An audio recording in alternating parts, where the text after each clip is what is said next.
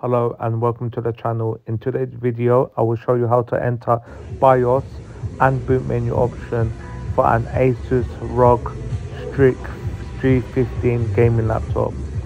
Let's get started. Power on the laptop and now keep tapping the F2 key. By doing this you will enter BIOS.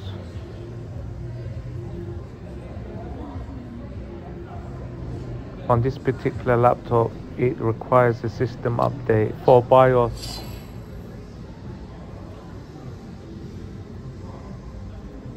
I will show you now. Here, F2 is the key to enter BIOS.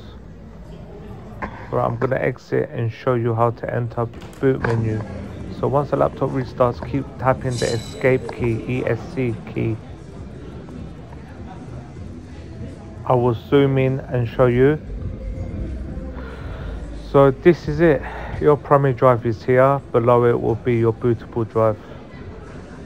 And then tap on enter and it should boot from your device. Please like and subscribe and I will catch you on the next video.